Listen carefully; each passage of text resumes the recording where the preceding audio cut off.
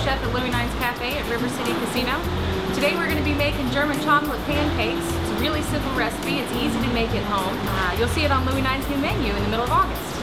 Alright, I'm going to get started. I'm going to mix the dry ingredients with the wet ingredients. So I've got two separate bowls here, one for dry, one for wet. I'm going to start with 1 cup of milk, 1 egg, and 2 tablespoons of melted butter.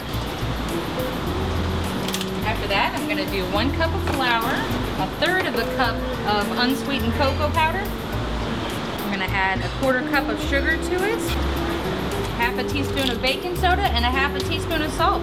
And then we're going to mix the dry ingredients separate and the wet ingredients separate, fold the two in together, and then we're ready to start cooking. I think these are going to be a big seller on Lewy's new menu. Everybody's going to need a glass of milk. It's going to be delicious.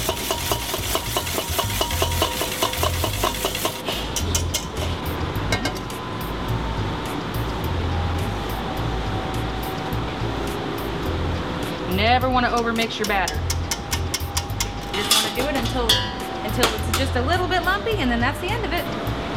Looks like brownie batter, huh? And we'll go up front and we'll get them on the grill. In a restaurant, we have a much larger griddle to work with. In a kitchen environment at home, either on your gas burner or your electric burner, you're going to want to start with about medium-high heat.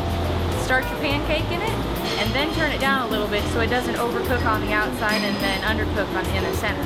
You can, flip it like you would flip an egg, or just use your rubber spatula and flip your pancakes like that. But you saw we waited until they were nice and set and they were getting dark around the edges.